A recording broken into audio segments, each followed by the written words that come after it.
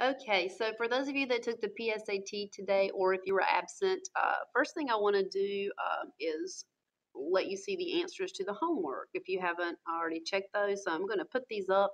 Please pause the video so that you can check these answers and then resume the video after you have checked your answers. So let me zoom out just a little. There were 20 of these writing formulas.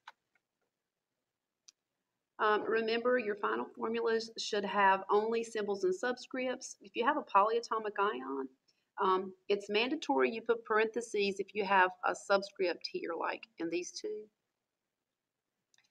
It's not mandatory if there's only one polyatomic ion, but I would suggest putting it there at least for now until you get really comfortable with these polyatomics. You should have no charges left in the formulas. So please pause this, as my video only allows me to record 10 minutes. So pause it, check your answers, and any that we need to go over, please ask about them in class. All right. The remainder of this little video lesson here is just to talk to y'all a little bit about the polyatomic ions that I want y'all to learn.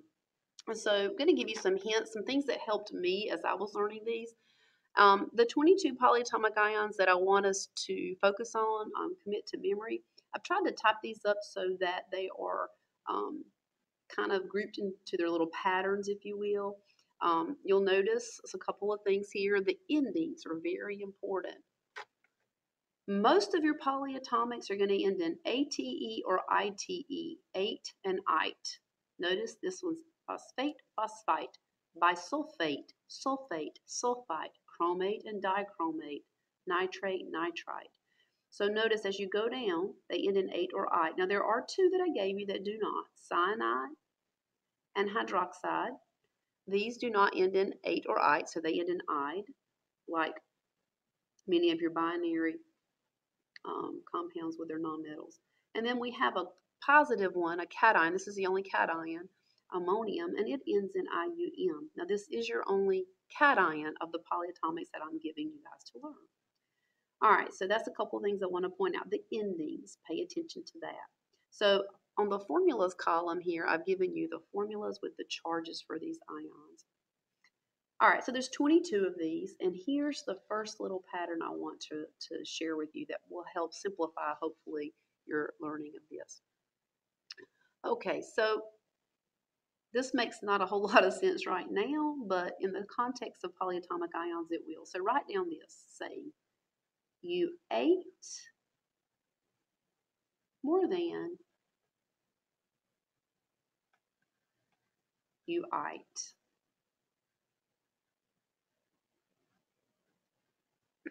Okay, so remember, ate and ite are the common endings, and it has to do with the number of oxygens in your polyatomic ion.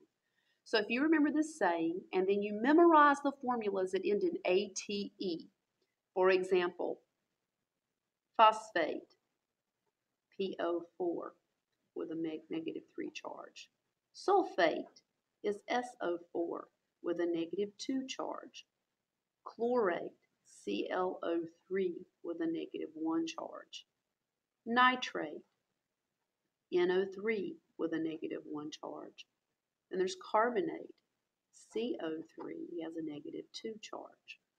All right, so here I've written down 5 formulas for polyatomic ions that end in ATE. Notice they all have in common, they have oxygens in them. That's kind of where the ending, that's what the significance of the ending is.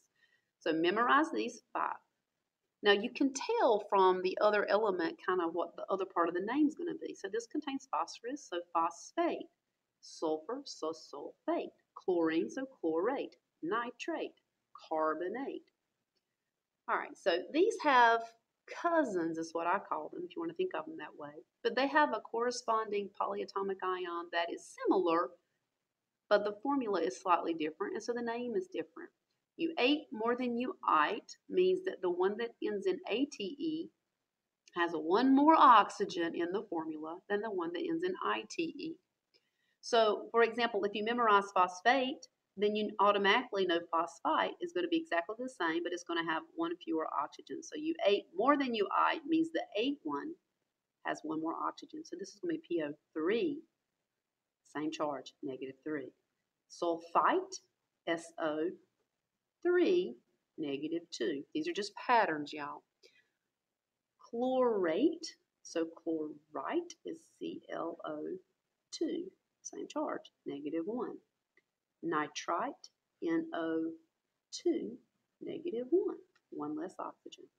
Carbonate does not have, I'm not having you learn the carbonite ion, so we're not going to do a twin for this one or a cousin for this one. So here, if we know these 5, we really know 6, 7, 8, 9 ions. And there's 22 that I gave you. Now there's another one that I want to add to this little pattern, and it's related to chlorate and chloride.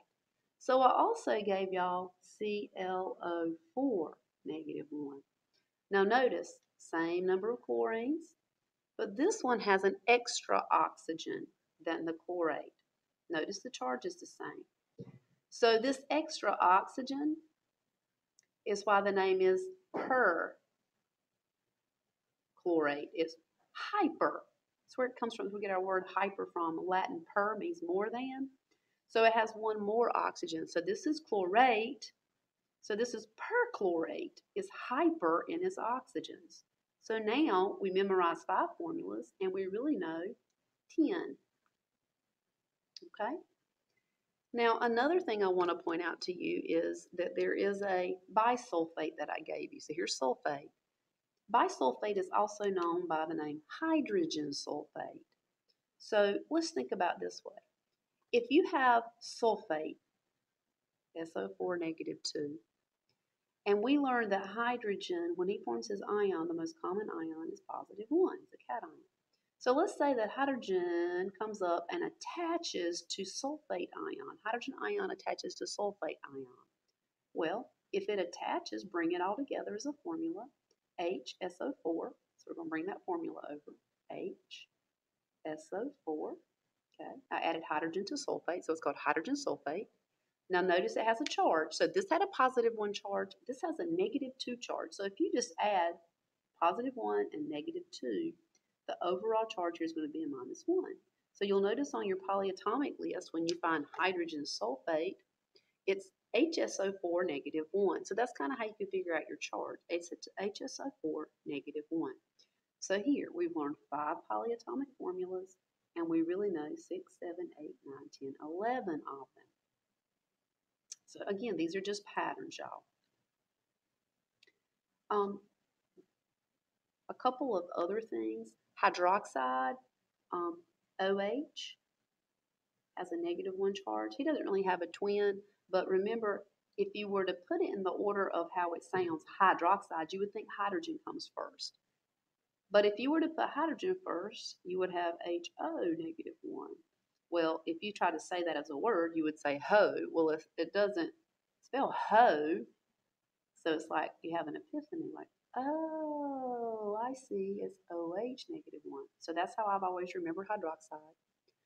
And another one that I want to mention that's kind of difficult for students is cyanide. Cyanide ends in IDE. It's CN with a -1 charge, carbon and nitrogen with a -1. That's cyanide. That's a very poisonous substance, cyanide is. And then there's a thiocyanate, which is very similar. So thiocyanate and cyanide are very similar. SCN, same charge, -1. Notice you just added an S here. So this is cyanide, this is thiocyanate. Well, the reason thio means sulfur is present. Notice there's a sulfur added to the cyanide. So this is hydroxide, this is cyanide, and this is thiocyanate. Okay, so some of you can get really probably more creative than I have with these, but hopefully this will help you as you're trying to memorize your formulas. The best way to commit these to memory is really like writing them down multiple times. So that's what I would suggest for you to do. Tomorrow, our first quiz is going to cover the first 12 of these only, and you need to be able to write out the formulas from memory. That'll be our quiz number 1. And then the next quiz we have is going to be on all 22. So that'll be our quiz number 2, is going to be on all 22 of them. So study those, use your flashcards, write them out.